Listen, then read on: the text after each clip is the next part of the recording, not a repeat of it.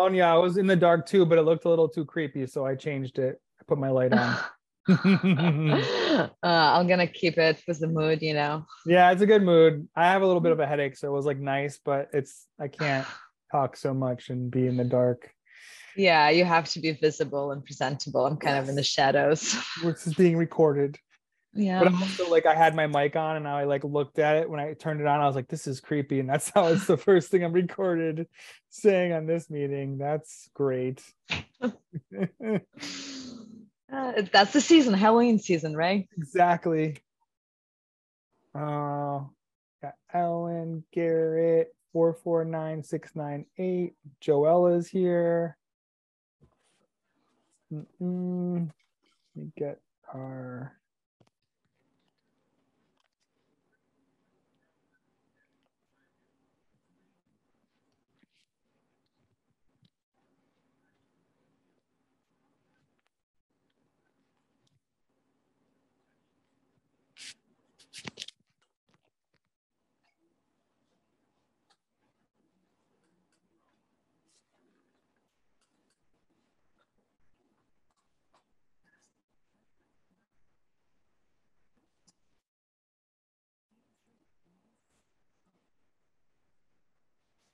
Huh, that's weird.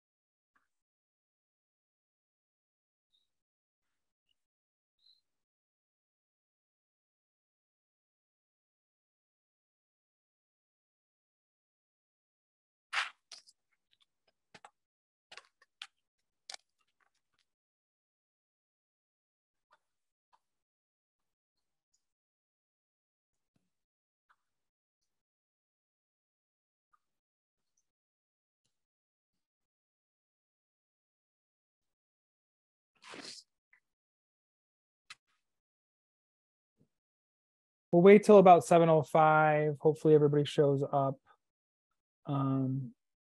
Our quorum is 8. We currently have 1, 2, 3, 4. I know Eamon and Danielle are going to plan on being here. I haven't heard any from anybody that they're not going to be here.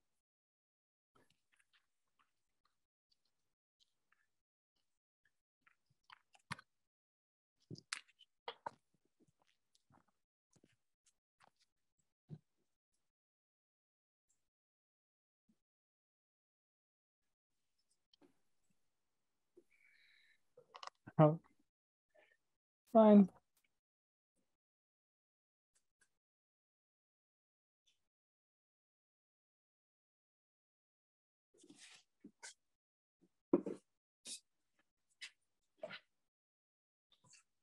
Hi, Doris.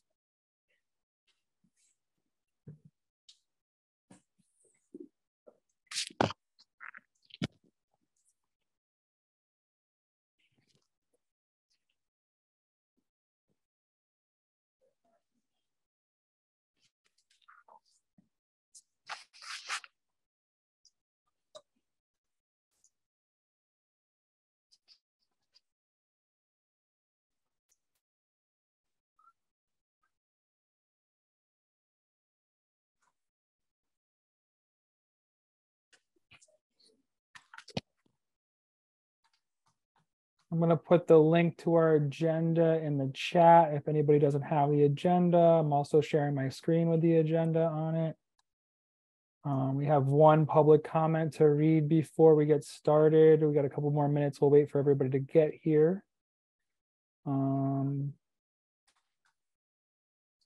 Ellen. Alona, have you heard from the city council or the mayor's office about your appointment yet? I heard from the mayor's office, Mhm. but it's been almost 2 months ago, months and a half, and then the third round, nothing yet. All right, I'll reach out to the mayor's office today, and they'll see where it is on the city council agenda, and then we'll get an update on that. Great. Thank you for being on top of that. I wish I was more on top of it because it looks like it's taken a little longer than we expected. But I'll reach out to Court Klein, and give me 1 second. Hopefully more people will jump on.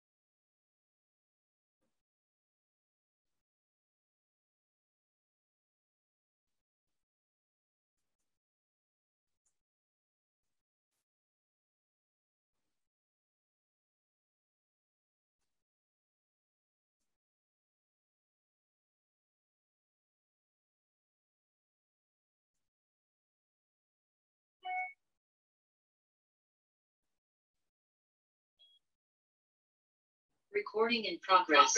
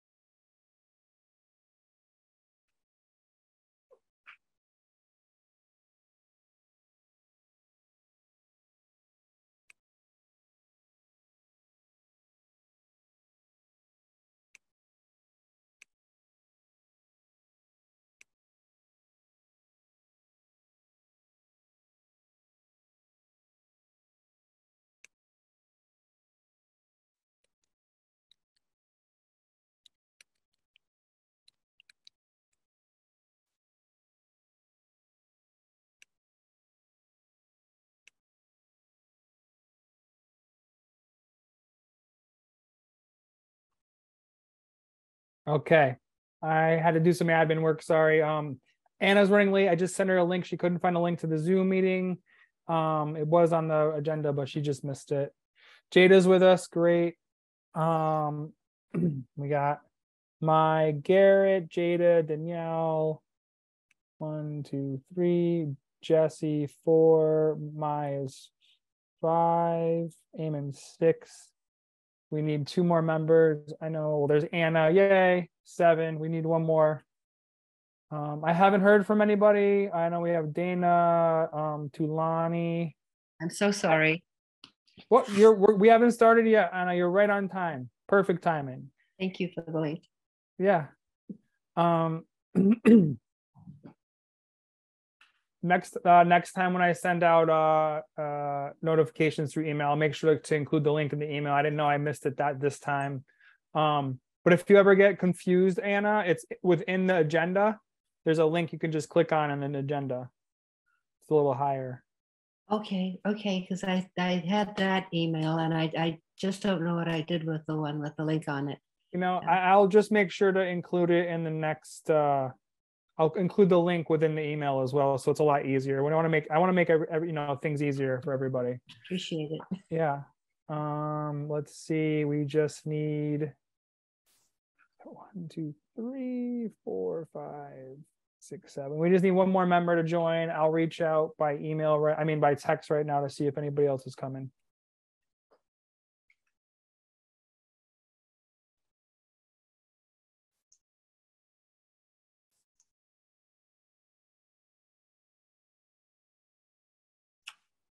Good idea to bring some knitting.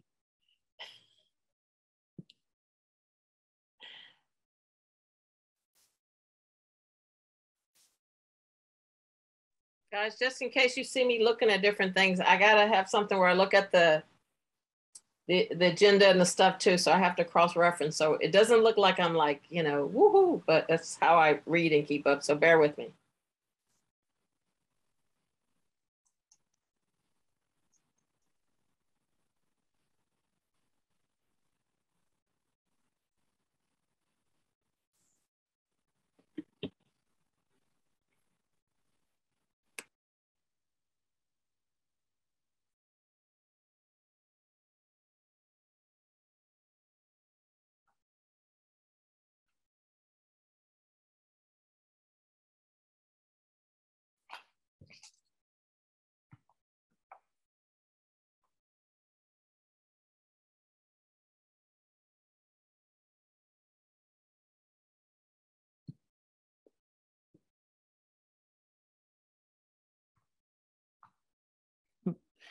I just texted Tulani, Dana, and Pete. Nobody mentioned to me that they couldn't make it. Hopefully we'll see them in the next minute or two, because if we don't have a quorum, we cannot meet, obviously. So we'd have to wait. So maybe somebody just texted me back. I'll let anybody know. I'll let you guys know the updates. I think we should wait till, I guess, 7:15 or 7:20, whatever people think, to make sure we have a quorum. Any ideas? Oh, it's already, gosh, what time is it? 7:20 is what I would vote for. Yeah, okay. Okay. Does everybody agree? 7:20, and then we'll have to reschedule till next Tuesday, hopefully. Because for me, the biggest business right now is we need to discuss how we're changing the grant review procedures, and then to talk about the biennial special meeting at the end. But we definitely need to have 8 people to do these things. Anybody got some fun anecdotes to share? I have a question. Well, Sure. are people here writing for like that ARPA grant? I'm not. I can't. I work with the city. You also work for the city too, even though you're a volunteer. So you could help people write for the grant, Jada, but it would be a conflict of interest if you asked the city for money. Me. And yes. Okay. And All that right. goes for everybody else that's like Arts Council member, which is it's unfortunate, but we do the conflict of interest test, and that is definitely. But if you were part of a theater group, Yes. per se, and there was another applicant that you're working on a project with, they could apply even though you're part of the group. You just can't represent any entity or yourself and ask the city for money. And then presumably you'd have to recuse yourself from voting on that particular. Yeah, but the ARPA committee is a different committee, though. It's not part of the Arts Council. Right. What's funny is that like you can apply for an Arts Council grant, though, but you would have to recuse yourself from the Arts Council, because the Arts Council grant is not public monies. It's arts lottery money. So everybody who buys the scratch tickets and like the the Mega Millions or whatever, the Massachusetts lottery system, the money that we give out in the fall is from that. So it's not tax money getting redistributed. So it has different rules around it. So if you wanted to apply to an LCC grant, you just can't sit in and when they discuss your grant, you can't grade your grant, you can't score your grant. Well, there's some people with the housing, with the Ward 3, suggested that the tenants associate, they're trying to form a tenants association, that they write with the grant. And I was like, all right, for ARPA funding. Absolutely. And So- you can help them apply. You just can't represent, you can't be the applicant name on there. Okay. But if you're part of the tenants association, that's okay. It has to be another person. Okay. Yeah. So, and again, you can be involved, you can help them. You just you can't represent yourself or an entity and ask the city in any like financial dealings with the city of Northampton. But the local cultural council is a different thing. It's a different entity.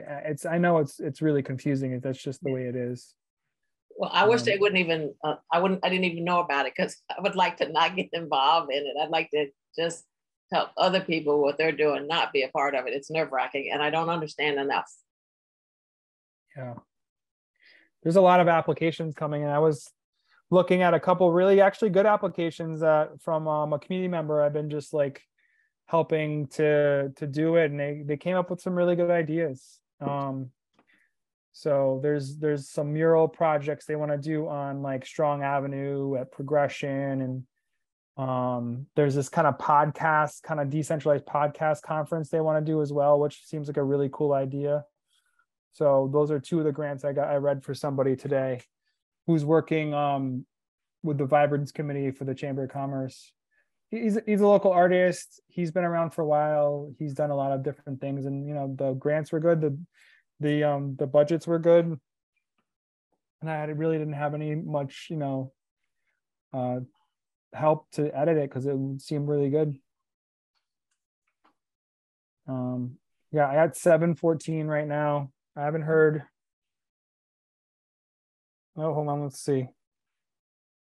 Dana can call in 5 minutes, and Pete said he's coming, but do you need a link? I'm right here. Oh, you're here. Oh, you're here. Good. I'm sorry. It's okay. We were just waiting to have. So we have 8. We're good. I'm gonna share my screen right now, and I'm gonna give some other people. Let me see. How do I do this again? I'm gonna have the chat.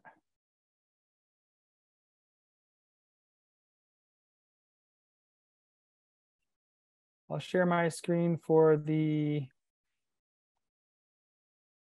Oh, where'd it go?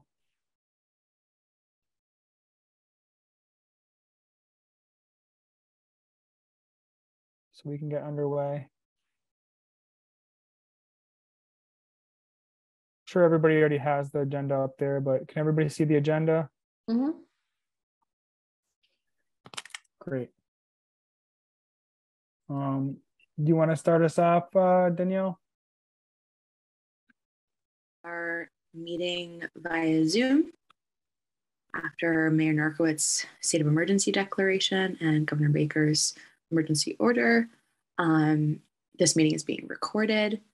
Welcome to Arts Council October meeting.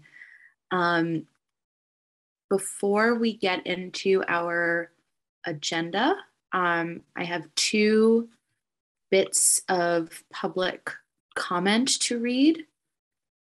I think that these were submitted, well, I'll just read them. I'm not sure if they were intended for today's meeting or for the biennial special meeting, but I'm going to read them because they came in ahead of this meeting. So just a sec. Sorry, I have them up and we pulled them up. Okay. So this is an email from Ellen Algarton. Dear Brian and Danielle, please read the following when NAC board meets to discuss the biennial. I again think this is for the special meeting, but it came in ahead of this one. So I'm just going to read it out loud here. It's if the biennial is not going to be discussed today, I mean, that's up to you guys. I would probably want it to be read at the biennial meeting. So hate to put in my 2 cents. I know I'm supposed to be silent, but wherever it would have the most impact, I think. Well, why don't you read it so that we can think about it before the meeting? I agree with Anna. I think like having new members that weren't part of the thing, or if you're not uncomfortable with that, that's fine. We can read it or not, Ellen. No, okay, no, that makes sense. That makes sense. Do you want me to read it? I'm fine to read it also. Yeah, public comment. What do you think, Danielle? That's fine. Yeah, that's totally fine. Pass it over to you, Ellen. I have to get it. No rush. We have a light agenda today.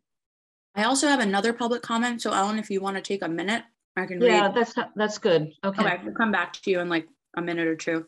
Okay, great. I'll mute myself.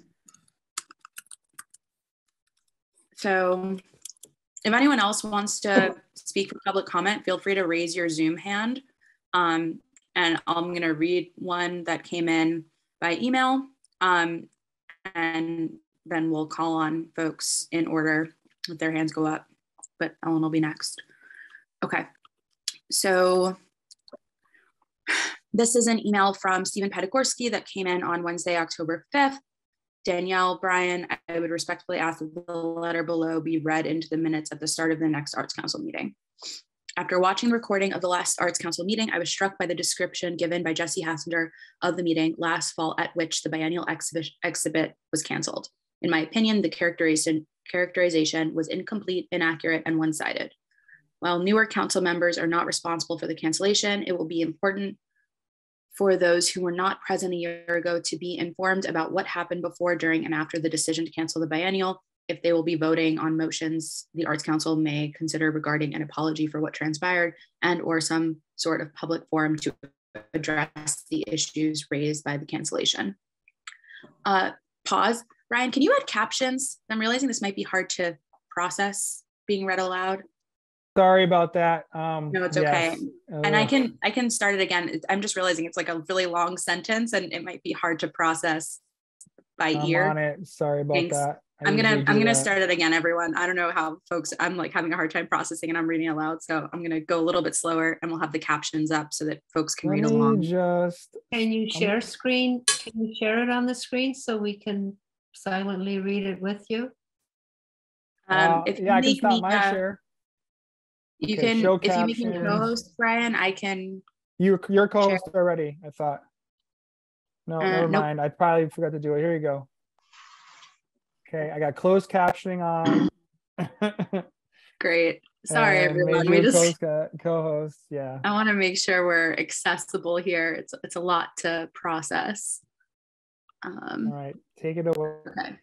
So I will share my screen. Maybe I'll share my screen. I'm sorry. How long have we been on Zoom? Okay.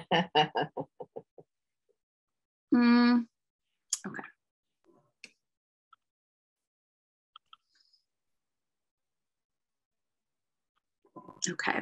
So I received this letter too, an email directly. Reading again.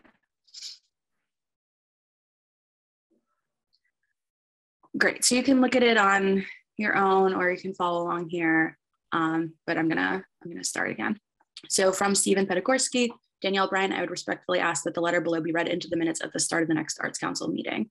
After watching the recording of the last Arts Council meeting, I was struck by the description given by Jesse Hassinger of the meeting last fall at which the biennial exhibit was canceled. In my opinion, the characterization was incomplete, inaccurate, and one-sided. While newer council members are not responsible for the cancellation, it will be important for those who were not present a year ago to be informed about what happened before, during, and after the decision to cancel the biennial. If they will be voting on motions the Arts Council may consider regarding an apology for what transpired and or some sort of public forum to address the issues raised by the cancellation. Anyone wishing to become more fully informed should first watch the recording of the virtual reception for a show in which Doris Madsen talks about her artwork, since the Arts Council acted to censor her work without giving her a chance to respond to the venomous rant that preceded the vote to cancel the biennial. That should be followed by watching the recording of the Arts Council meeting at which Jesse Hassinger moved to cancel the biennial. That motion and vote constituted a violation of open meeting laws, and the meeting featured extensive and unchallenged trampling of the council's own meeting norms. It would also be useful for members to read some of the guest columns published in the Daily Hampshire Gazette around the time of the cancellation, as well as letters written to the Arts Council regarding censorship. There is much to consider regarding these issues. I believe it is essential for newer members to be informed by something other than self-serving expressions from those who proposed and supported the cancellation. Sincerely, Stephen Petigorski.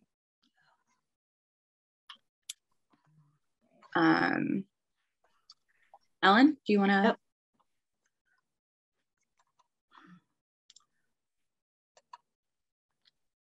Come on, sorry.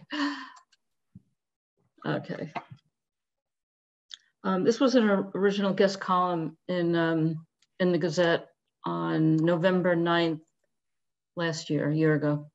I had been an active member of the Northampton Arts Council for 15 years, including 2 years as chair. When I joined the board in 2006, NAC was producing numerous musical events, but nothing dedicated to artists who exhibit in gallery settings. A group of board members at the time created the biennial in cooperation with the art department at Forbes Library. It is free to submit work to the biennial and is open to artists and poets currently residing in the 4 Western Mass counties, Franklin, Hampden, Hampshire, and Berkshire. This year would have been our 8th biennial and the 4th to include poetry. Approximately 40 visual artists and 15 poets have had their work presented each year. I need to respond to the statements and accusations that had been directed at the biennial committee in order to provide greater transparency of how the event is planned. Most importantly, I first heard at what I consider the infamous September 28th meeting when biennial 2021 was canceled, that several board members thought there were flaws in our process. In all our months of planning, no one from the board, including members of the equity committee, nor the director, questioned biennial committee members about our process or raised any concerns.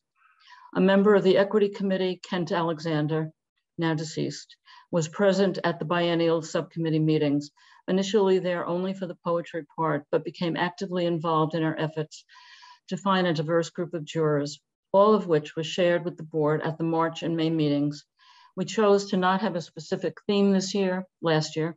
We simply requested work completed between January 2020 through June 2021 for both poetry and visual art, and hope to attract a broad range of work from the artist's experience during that period.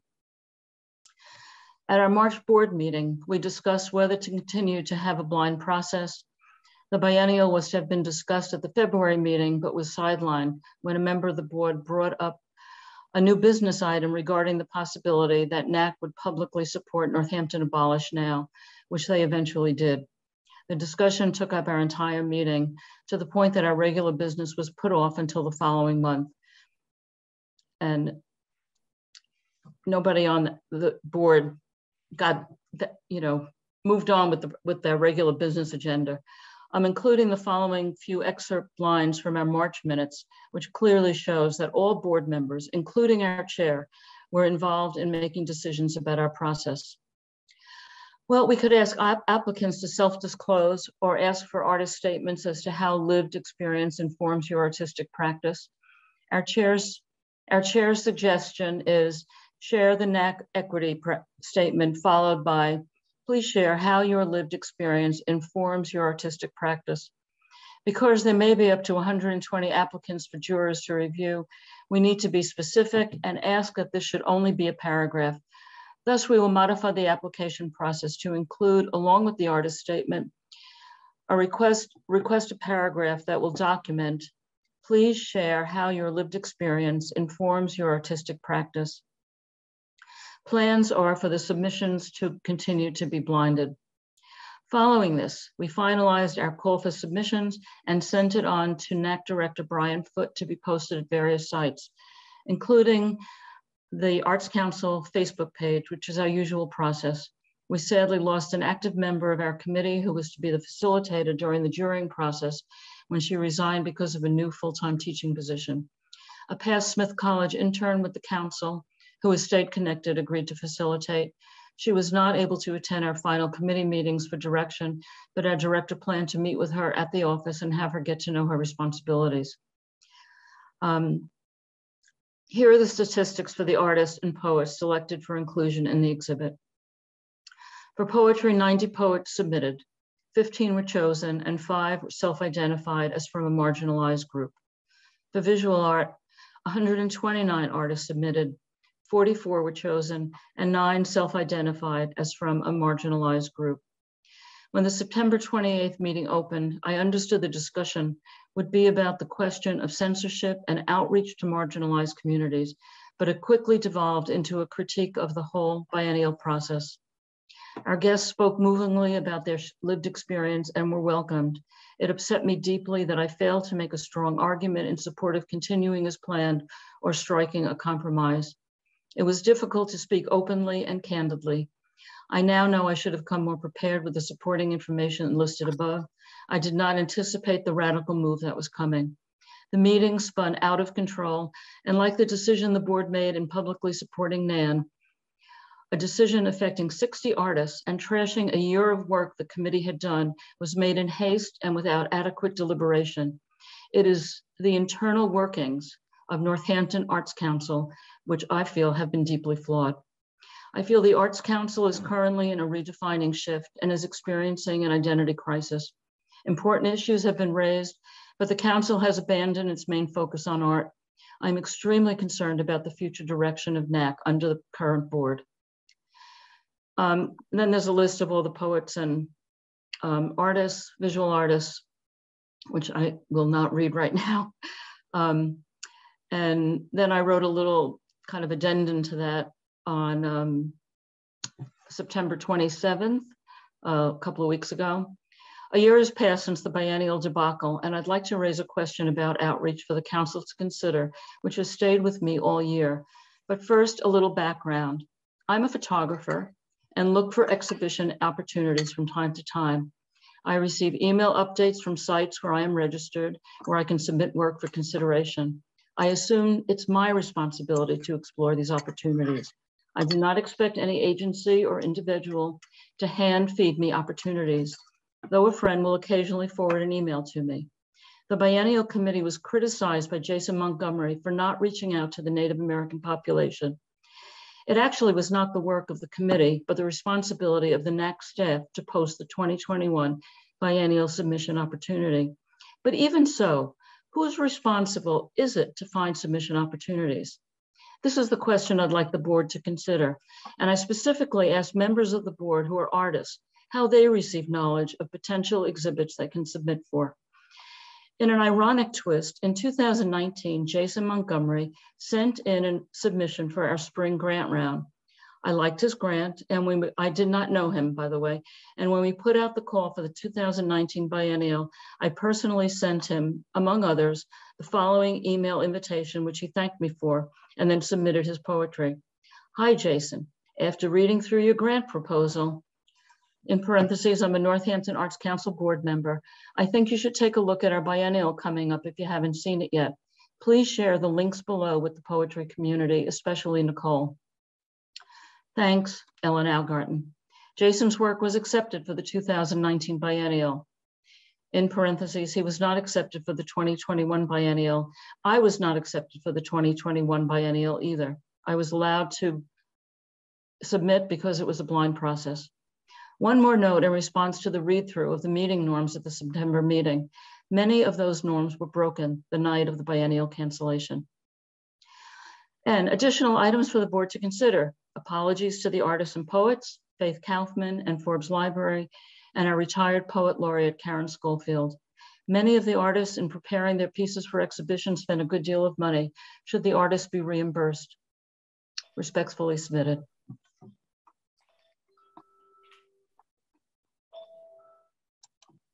Thanks, Ellen. Does anyone else have anything to say for public comment? Okay, great. So just as a reminder, it's public comment, so we don't respond to those remarks at this time, but we will when we have our special meeting for the biennial, or when we come up to that section in our agenda tonight, if folks have questions on the board, we can discuss them.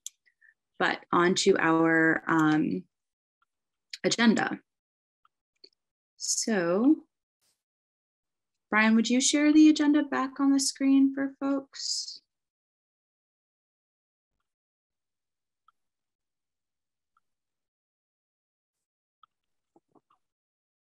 Thank you.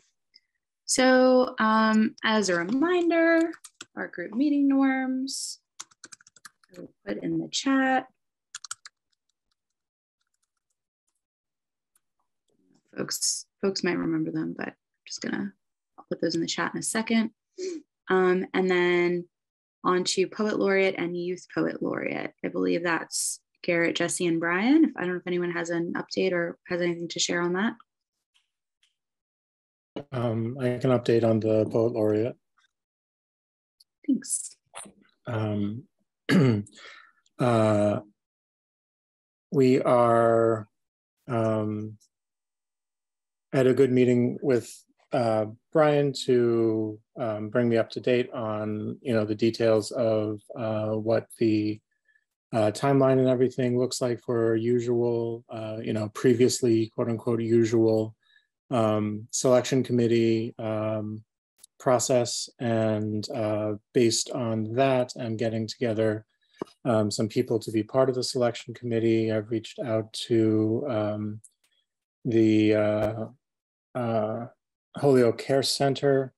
They have a poetry class that I have worked with through the Odyssey Bookshop, and they have expressed some genuine interest in being a part of the selection committee in one way or another. And we're waiting to hear back about Karen's schedule and her involvement. And if we were unable to schedule something where Karen's able to be involved, we will move along to other previous poet laureates to fill the place of the poet laureate on the selection committee.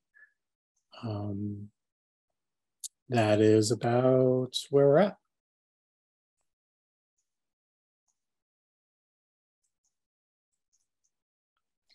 Thank you. Does Brian know he's sharing his screen right now? I wonder. I did text him. Brian, you're sharing your email screen. Thanks. Thank you, Jesse, for the update. I did just share the meeting norms in the chat. Is there anything that you wanted to raise with the group or troubleshoot or brainstorm with the group on that? I think it's still early, early yet to really kind of bring anything in quite at the moment, but I guess an additional word about the Holyoke Care Center. It's made up of young mothers, many of whom are single from economic, with economic issues, and to be able to, a couple of them have showed real interest in being able to be a part of a selection committee for a poet laureate. So I think that that's one of the reasons why I really wanted to reach out to them, to get younger voices involved, as well as a wider range of economic and racial makeup than yeah, so that's where kind of I'm at. And if anybody has any other recommendations, or if anyone is interested in being part of the subcommittee, we are open arms and welcome. Time frame wise is still kind of up in the air, as I said, because we're waiting to hear back from Karen about her schedule availability, but I would imagine that we would be making some decisions most likely over winter break, or at least beginning major discussions over winter break about how we're going to move forward.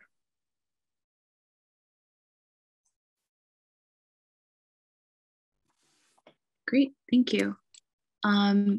Next up on our agenda is the Youth Poet Laureate, and I think that was Garrett Bryan. I'm not sure if that needs to be tabled for next week or if you all have any updates.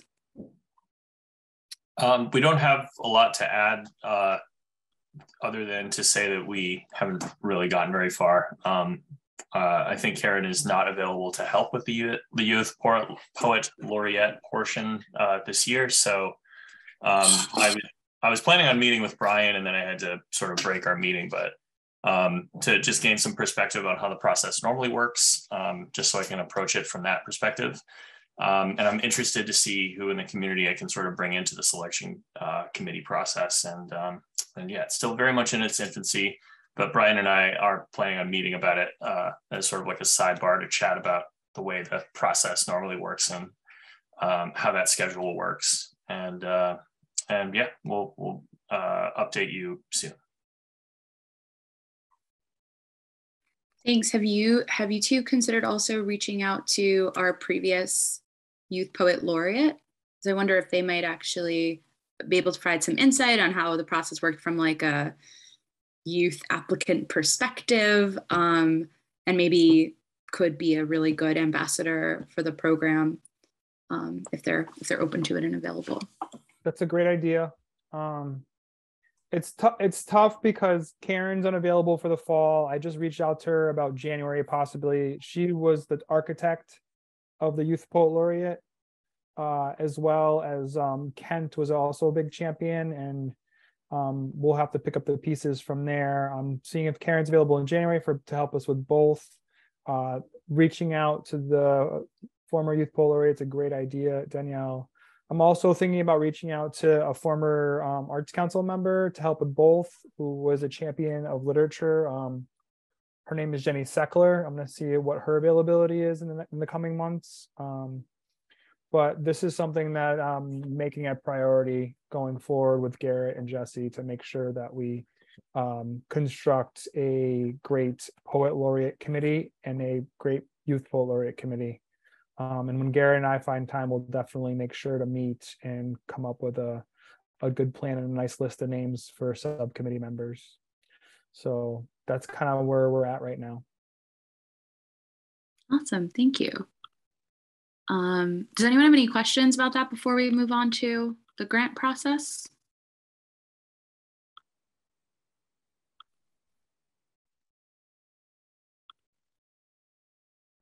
Okay. So grant process, I'm wondering if Eamon might share our updated grant process. We confirmed our proposal today. Thank you to everyone who sent feedback. We did a run through and I think we have a pretty good process.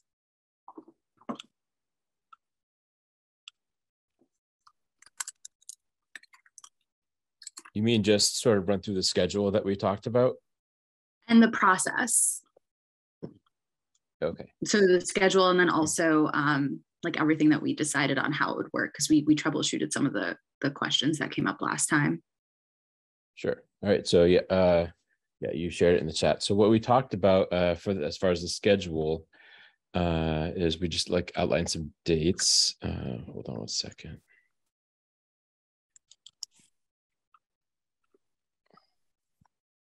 Yeah, Brian, if you wouldn't mind sharing that grant stock, that'd be helpful. Yeah. Okay. So yes. So can everybody see that? All right. So we came up with this timeline to make sure that it moves along, but also brings a little bit of order, and we meet the deadline for letting everybody know. And so as you can see, we have the 19th and 20th for applications. And then Friday, the 4th of November is when we would have our preliminary scores due. And that is when we're asking everybody to have gone through and done their preliminary review of all of the applicants that we receive. And then you'll score them.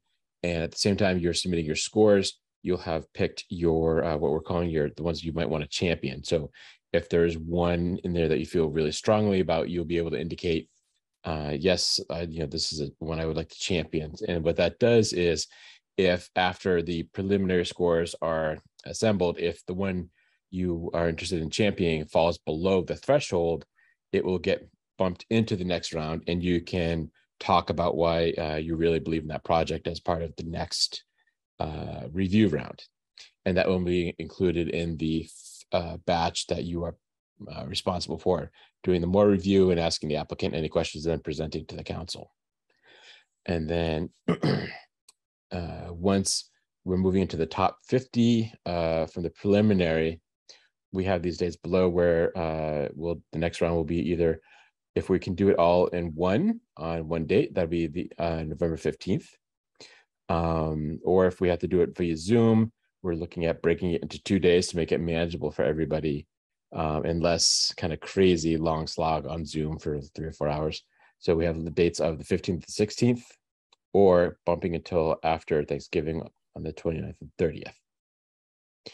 And then after those presentations, we will submit our final scores. And then on the 13th of December is what we have currently booked for the allocations meeting, where we'll do the ranking and the official awarding of grants. Any questions? One other clarifying point is, after we have those top 50% applicants plus the champions, those will be the only applications that get presented. And Brian will share the sort of the verdict or the outcome of the preliminary voting with us on Tuesday, November 8th. And at that meeting, we'll share who is presenting which grants. And that person is going to be responsible solely for interacting with the artists. So we're not going to have a process by which like everyone on the committee comes up with questions and reaches out to an artist, or everyone on the committee comes up with questions and reaches out to the presenter. It is going to be the presenter's sole responsibility to come up with a really solid presentation that reflects the best parts of the application. Jesse? The dates for when we're actually going to be meeting, regardless of in-person or Zoom, is that something that we could possibly expand into more of a doodle poll? I'm just looking at, not being available for many of those times. So the reason these are some of the dates that we came up with is because the deadline to post the grants is December 15th. And we tried to come up with back-to-back days that were in or around the Tuesday meeting.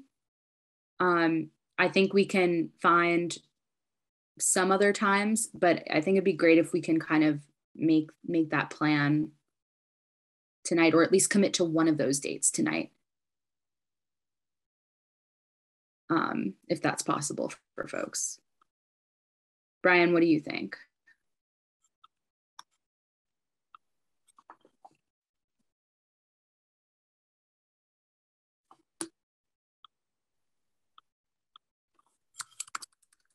What was your response, Danielle? Can you say that again?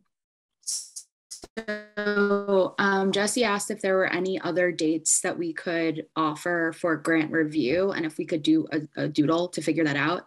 And I just named that, like, we kind of went through a pretty extensive review of possible dates to come up with these. And I was wondering if you had any suggestions or advice whether we should do a doodle, or at least try to confirm one review date tonight, and then find a second for Zoom, maybe by doodle. And to clarify, I'm fine with November 8th. Like that, I already have set as, Arts Council meeting. It's the dates after that I'm looking at conflicts on my calendar. Okay, so those are the presentation dates, which are important. So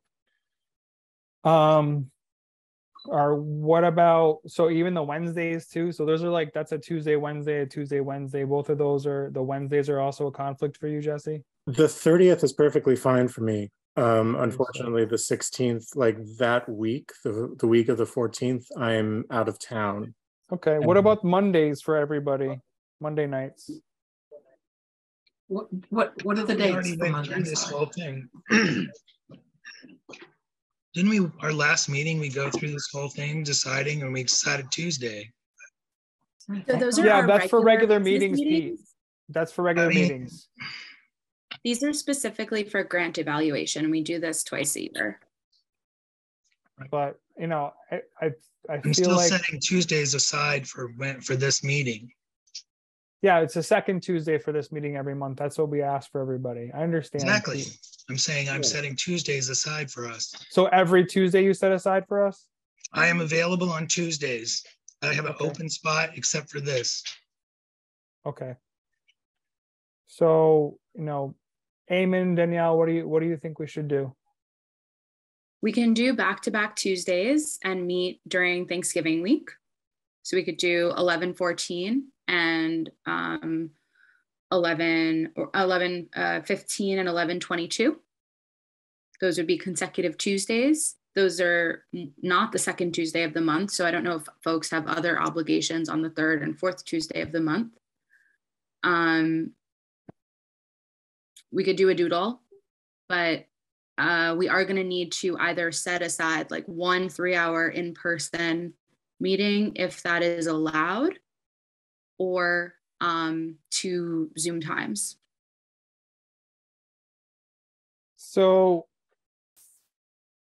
just because we don't have a complete consensus on the thing, I think we should send out a doodle, and like whatever 2 dates out of those 4 dates we have there have the most attendance, we should pick. And that's, yeah. I don't know if that is a strategy that everybody agrees with. It's, you know, we are put under a timeline by the state. I'd like to stay within the timeline and not duplicate what happened in this past year, which was brought me undue stress and a lot of complications with the state. So. Hey, so I will always be working. I'm in Connecticut. Yeah. Sunday through Thursday. Zoom will always work, and if people want, like, I don't hate the in-person thing. If somebody wants to just open a Zoom meeting so that if it's just me, then I think that's perfectly fine. I don't know how people are feeling, but if I had the choice, I would go in person and just hit it and quit it in one day. I'm just throwing that out there for people as a choice, as a personal opinion, if I had the opportunity. But if I'm that sorry, is also on people's comfort. I didn't hear all that. Are you saying that you prefer to have it in person, or is there a hybrid option? I'm asking for a hybrid option because I will always be. There is a hybrid option. I'm going to discuss it with the mayor's office tomorrow. Okay. The only thing I'd like to say about this, I think I mentioned that I had a conflict, but I'm on Tuesdays at 7, but I'm doing my best to, if it's voted here, of course, my commitment is here and I'm making changes for the other meeting. My only thing is that I know when we're doing all this stuff, if you see a anxiety face of mine, that's my new look these days. But I was just thinking, you know, with the voting, major election going on the 8th, I think that I'll do my best to do early voting on a Saturday on the 22nd when it starts. But those are things that I think that when we designed the schedule, you know, we thought about those kind of things. So, and also just to say that I'll be, you know, I won't be in town, but I'll be at the meeting on the 15th. I'll be away, but I'll be able to do the meeting. But I'm available, and these are important.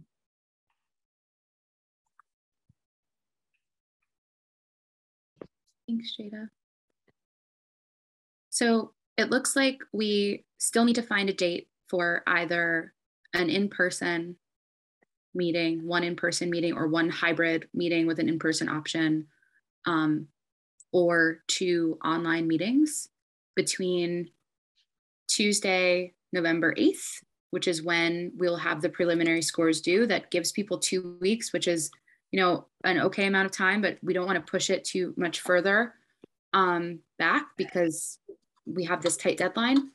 But we are looking for 2 additional meeting times between Tuesday the 8th and Wednesday the 14th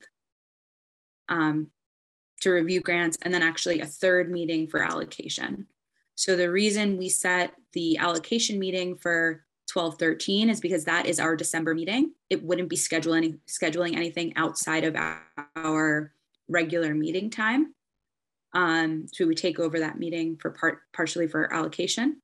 And then it's 2 additional meetings between our November meeting on the 8th and our December meeting on the 13th. So that was the rationale. I don't care when it happens, but we need to find 2 dates or 1 date. And I think someone suggested a doodle poll. So shall we just do that with all the dates that are in the mix?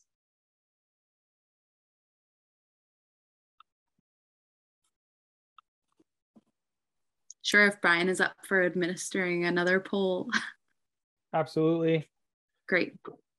Yeah, I think a poll is, I'm sorry, I was just gonna say, you know, I agree. Like, to me, that my first choice, I agree with Tulani, like the one and done day, if, you know, like a 1 day in person or a hybrid, and like just truck through them all.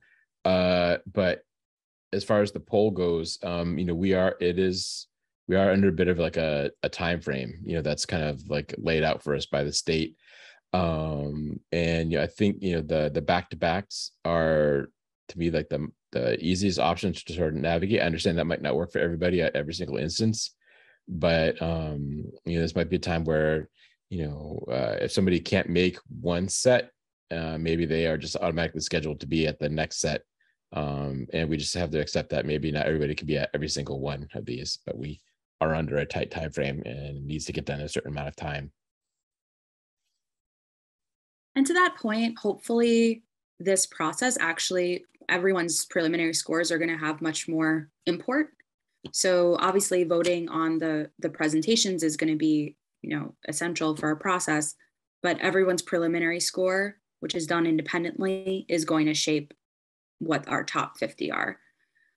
So ideally everyone would be at both meetings. And we're going to try to make that happen with our doodle poll. But if it can't happen, it can't happen.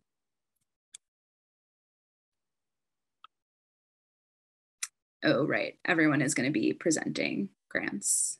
So if you can't be at both, then you need to be at the one where you're going to be presenting, right? Is that what that is kind of indicating? Yeah.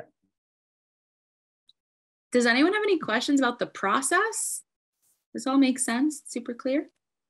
I think you did a fine job of encapsulating the whole to be more workable than it was the last time. Yeah, thank you so much for updating that. And thank you, Eamon, for the timeline. That was really helpful too.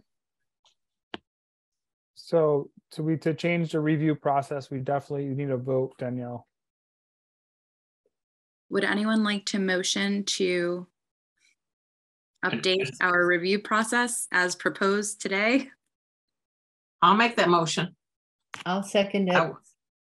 Okay, so all in favor of adopting our new grant review process, please raise your hand.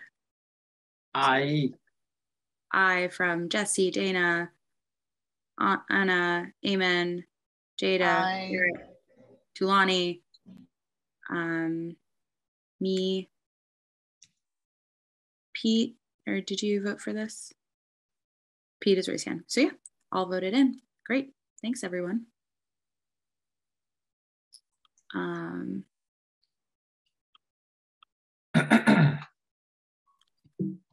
just had a question about the championing process.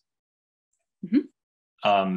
So in order to champion an application, does that imply that it's in the bottom 50? No. Okay. So you Everyone can will- champion. Okay, sorry, go ahead. The championing happens during your preliminary review. So before presentations happen, before you know who's in the top 50%, you're going to choose 2. We settled on 2 because we might have a lot of applications. So the whole point is to narrow this process down. 2 applications to champion. And many of those might be in the top 50 anyway, based on scores. But if they're not, then they will automatically move into the, top 50%, which wouldn't actually be 50%, but into the ones that are reviewed along with the top 50%. Okay. So you'll do your championing on a new score sheet that Brian is designing. And that score sheet will have the name of every applicant, possibly also their project name, possibly also their MCC ID. We're going to try to make it as simple as possible. And then you'll have 3 categories, which are our review categories, which you can add your scores in, preliminary scores. And then there's going to be a box at the end that says, do you want to champion this applicant? Yes or no. Do you want to abstain due to conflict of interest? Yes or no. And you can fill that in twice for champion. Okay, cool. Are these is that form going to be available to us before the process starts, or is it just we'll just sort of get it and figure it out on the day? Because that's fine with me. The form will go out to you on Wednesday, October 19th or Thursday, October 20th, which is when you will also have access to the applications for review. And you'll have access to the applications for review through the MCC portal, and you can also download it as a PDF. And also between now and 10/19, Brian is going to try to organize a drop-in training session, or I guess we could do it even between now and 11/4, which is when the preliminary scores are due, just to help people figure out how to use the spreadsheet, how to use the MCC interface in case it's not as intuitive as the state thinks it is. And we'll probably determine, a couple of dates just for drop-in, either in person or on Zoom. I'm happy to help as well. So if folks have questions as they're going through this process, feel free to reach out to any of us.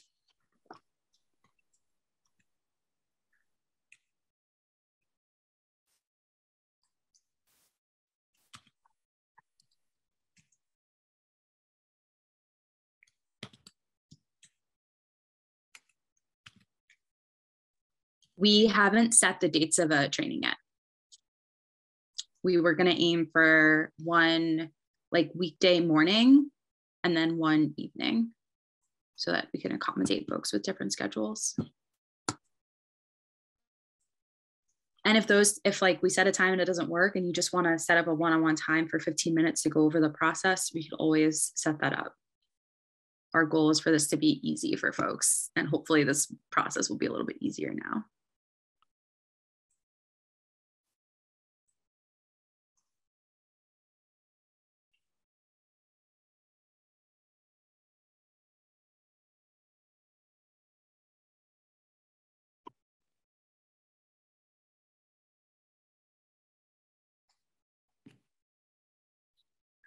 Okay, so can we move on from grants? Great. Up next is discussing our biennial special meeting.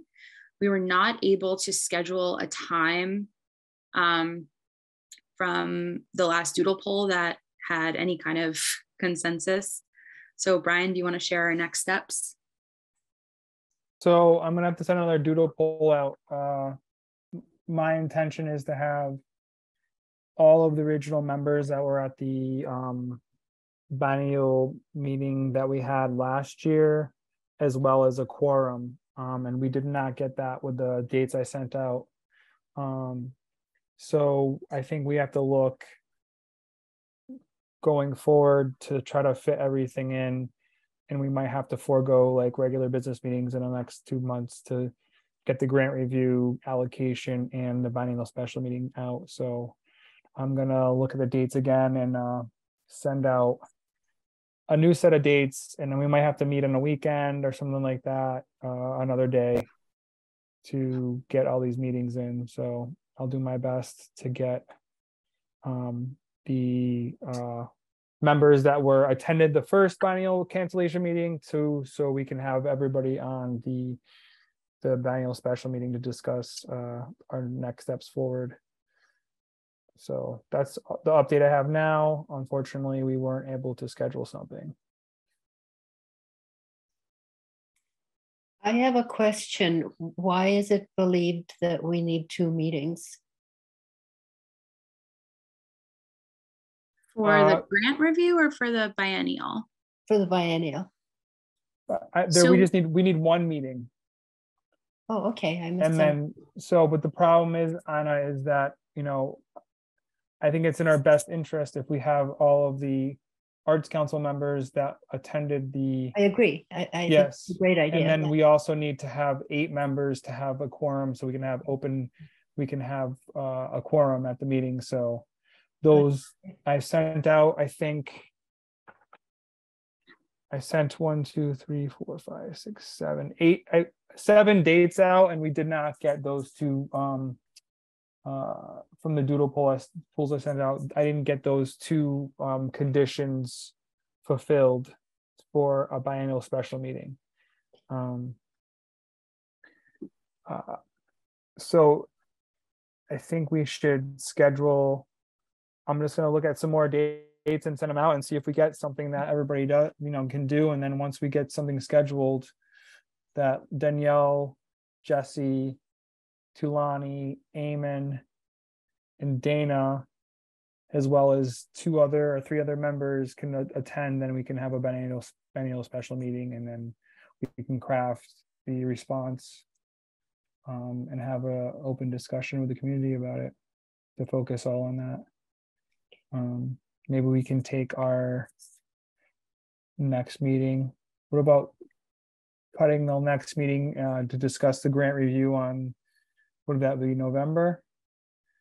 And then turning that into the biennial special meeting, like half and half, the grant review discussion will be small, and then we can take the rest of that. How does everybody feel about that? Which would be, we'd be looking at November 8th. I do think that Jada's point about election day is that November 8th, election day? I mean, it might be a barrier for people to come, but more importantly, I think that it's going to be a very stressful day, and if that's the only time that works for us, we'll do it. But to me, that sounds like a little bit of a. Unless we can have to put ourselves through that, maybe we can not. Okay. Because even though I'm going to vote early, I'm always there on vote day reminding people to vote. So I'm usually just frazzled, but we can do it, guys. But how do people feel I know, Pete, that you dedicated your Tuesdays. I hear you. It's 100% understand. Does anybody would consider a Sunday for the biennial special meeting, a Sunday night? Is that a bad idea? I'm just trying to get a lot to go in there. Jesse, I like the idea of a Sunday night. Yeah, that way I pray all the time anyway, so that would be good for the meeting. So you'll have the power of the Lord with you, Jada, on that day. And we could do a little earlier, like a 6, it's closer, like a 6 to 8 on a Sunday. How does that sound? I send some Sundays out, and then we'll see if we can get that. I got a lot of thumbs up here. Okay. So that'll be my Zoom architecture for next time.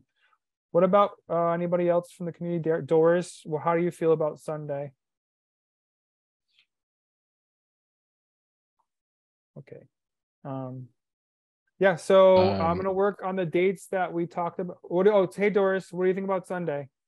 Sundays, okay, but I don't plan on participating. I mean, that's your. Well, I'm just asking you because you're not a council member, you're a community member. Do you think that would be just because you're not a council member? Yeah, after November 3rd. Okay, so I'm gonna see who's available, but a Sunday would be okay to have a public meeting, you think? Mm-hmm. Yes. Okay, cool. Thanks, Doris. So I'm going to focus on Sundays for the biennial special meeting, and then we've already have the dates that we've discussed for the grant review meeting. I'll send a doodle out for that. And then, my conditions for the biennial meeting, and then I'm going to go with, quorum plus for the other grant reviews. I'm going to have a discussion with the mayor tomorrow about in-person and hybrid meetings. I believe the City Hall hearing room has the capability for hybrid meetings. I've been told this. I know there's somebody who can teach me how to do it, which is good. If anybody does not want to meet in person, but I can tell you that grant review goes much more quickly and smoothly when we meet in person. It's a lot easier. But if you're not comfortable due to flu season, COVID season, all those things, I'm more than happy to get training and get a hybrid model. And I hear it works pretty good. So that's, I know, going forward, and Brian feeds us yeah, exactly. I do. When you meet in person in the City Hall hearing room, I buy a big, nice meal and everybody gets to eat. And, so, and it would be, it can go from pizza to sushi to whatever. I can get a charcuterie plate, whatever you guys want. Oh, yeah. We require dessert. Yes, I will definitely bring dessert. I make pie. I don't make cupcakes, Eamon. It's apple season. I'll definitely make, apple pie or something. Require dessert. So that's what we got for that. Yes, the pie. Great. I make a really good crust. So Brian? Yes, sir. I just want to remind you that Tulani can only do a hybrid model Tuesday through Thursday. So in terms of you getting training, I think that sounds like it will be a necessary thing. Yeah. I'm going to definitely discuss it with the mayor's office tomorrow. I'm going to see what the city council is doing, because I think they're still doing only Zoom, but I'm going to get an update. I do have the contact to get hybrid. But does anybody else have any other conflicts for in-person regarding health concerns? That's on the meeting right now. Everybody's on the meeting right now, which is great. Go Arts Council. Okay, nobody has health concerns. I'm going to discuss with the mayor for a hybrid option for their next Arts Council grant review meetings going forward. I'll be there. I just did an additional booster and flu shot, so I'm like, yes. I'll have the special air filters too, Jada, and we can open the windows. We'll try to make it as safe as possible. We can spread out. It's a fairly large room for 10 people, so I think we can make it work. I'll make sure I know how to use all the new tech in there, so we can have a nice big projector to see everything together. So I'm looking forward to it, because I think community is much better in person. What else is on the agenda today? I think that's it for the agenda, but I did want to pose the question or the invite to folks on the board.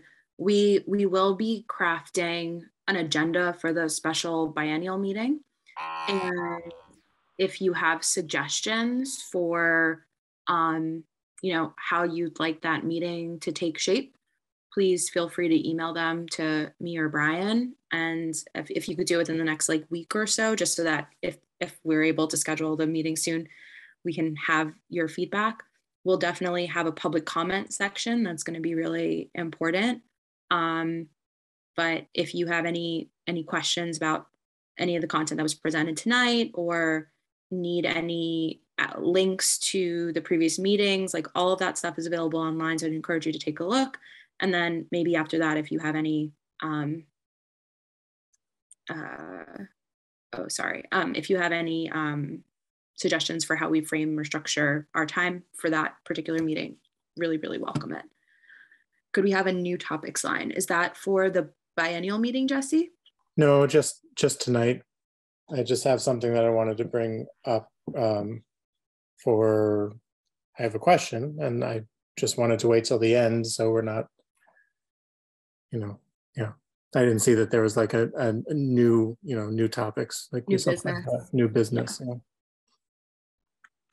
Sure. Any final thoughts, comments, questions about the biennial special meeting? Just to throw it out there, depending on what Sunday it is.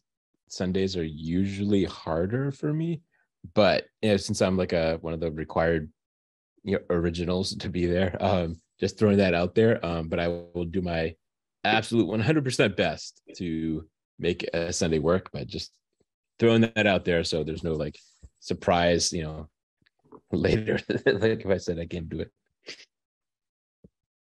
Thank you.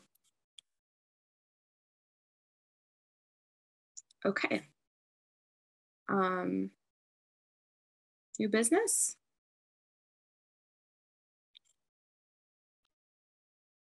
I was curious. It's been a while since I looked at what kind of like we had written, and Danielle, what you had kind of begun in terms of like our equity statements and all of that. Do we have a land acknowledgement statement that we have all agreed on?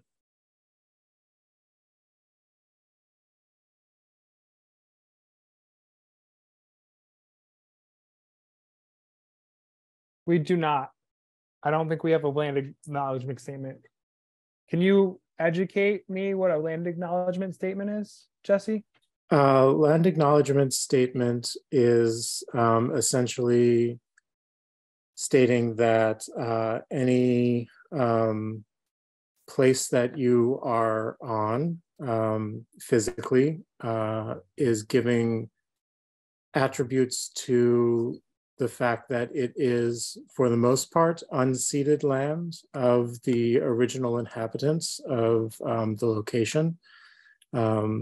And it is essentially just bringing forward the fact that while especially I think since we're talking about being in government here, it is vital for us to at the very least be able to acknowledge that the land that the Northampton government sits on is unceded land of the original peoples of this area.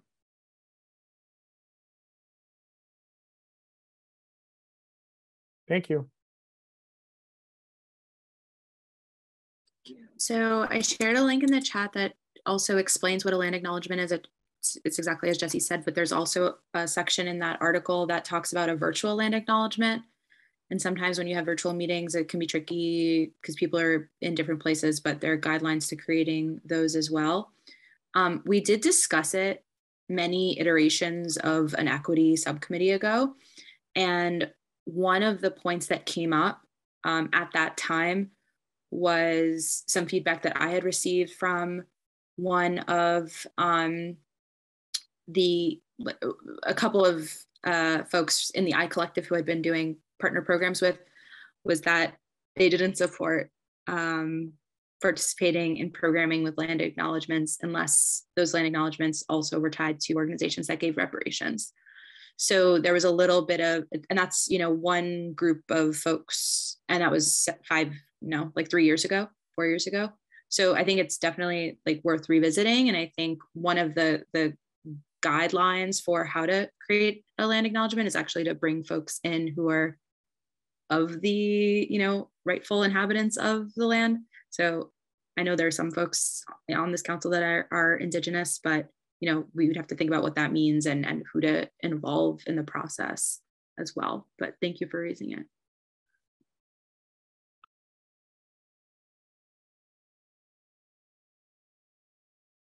I see a comment in the chat about inviting the Indigenous artists who participated in the September 2021 meeting to the special biennial meeting. I think it's a public meeting. It's going to be a special meeting. We're going to announce it on the city website. I don't know if, Brian, you have any plans to do like an email about it to folks who participated, just to let them know that this meeting is happening. But if that's the case, all the folks who participated in that meeting, as well as, people that were involved, I think would be notified.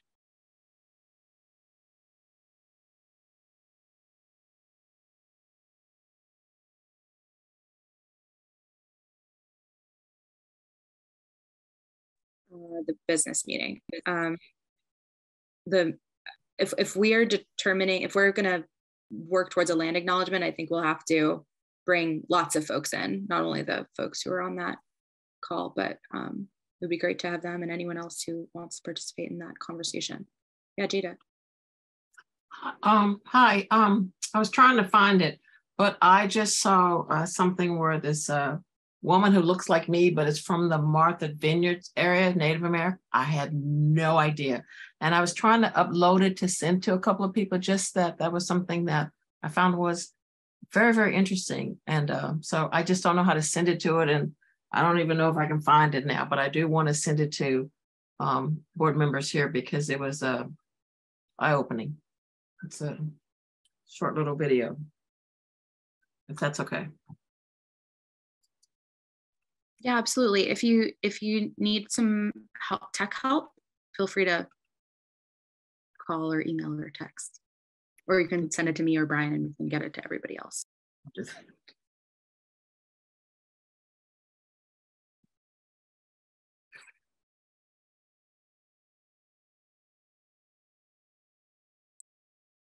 Okay, any other thoughts, questions, concerns?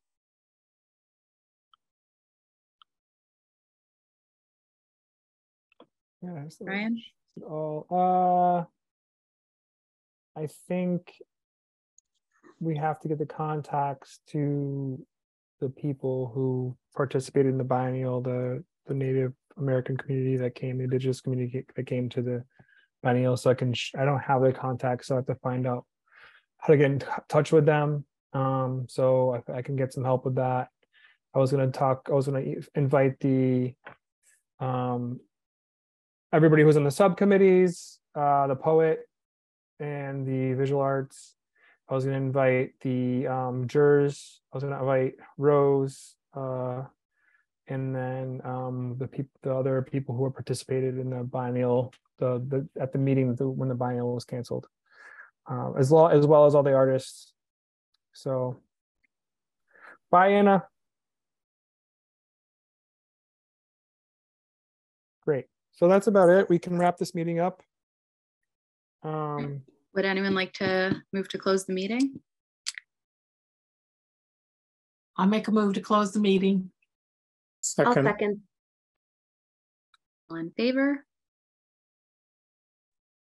Aye. Great. Thank you, everyone.